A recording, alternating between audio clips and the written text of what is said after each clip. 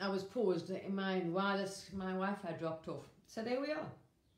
Think about this. I thought about this. Maybe it's because I watched that and it actually came to me, and I've been thinking about this and worrying about it and concerned at what I see is going on out there. It's so negative. And if you look at the Bible story, how the Israelis walked 40 years in the desert before that, because you can't enter the land of milk and honey as slaves. You had to get that out, the generation out, get that. Same with us. You can't think, oh, well, we're just going to carry this shit into, no. That's not 5D. We can't take that energy and those beliefs and that, that whole nonsense that we're used to. So yeah, that was lovely. I was like, oh, wow. So yeah, choose. That's it. You're not doing this anymore. You're leaving that old energy. That's 3D mentality. That's the way we thought. And this is what they're selling you still. Oh my gosh, something's going to. Something has power over you. Oh my gosh. No, it's the aliens have been keeping us as prisoners. Oh no, it's this, it's that, it's somebody. It's the same, That's it. We just changed the culprits of this witch hunt. We just put a new face or a new, whatever species in front of you. Oh, it's them now, we are victims of them or something. No, we're not. We're victims of ourselves, actually. Bloody hell. And if we're carrying on like this, we definitely are. So there we are. That's it. It was so lovely. Wow.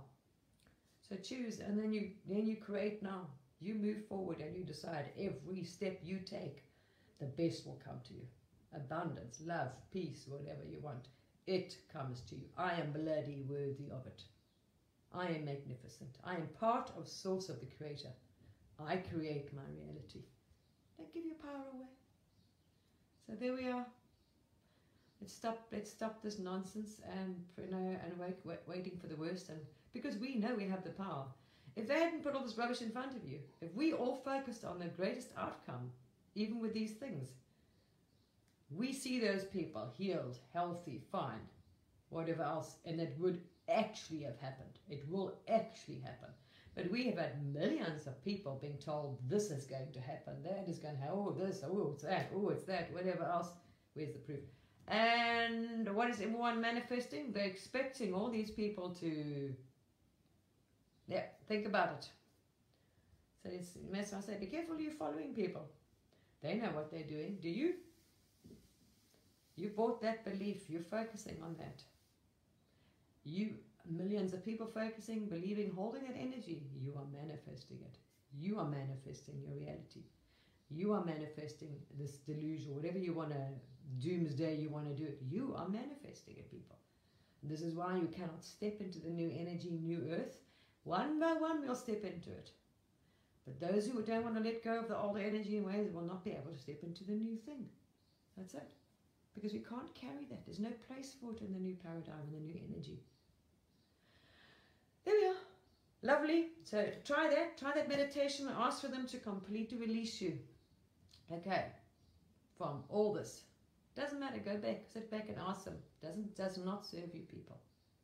Ask to be released from it. Because it's a terrible thing to always think the worst. Expect the worst outcome.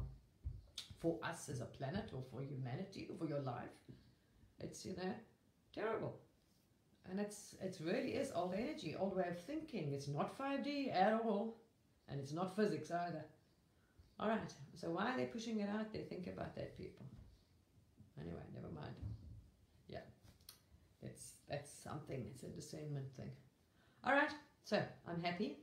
And I thought I'll share that with you. It was a beautiful meditation. It was so empowering and so freeing and so amazing. You think, wow, okay, so that's a choice. You open that door and step through it, people. Bloody nice on the other side. Alright.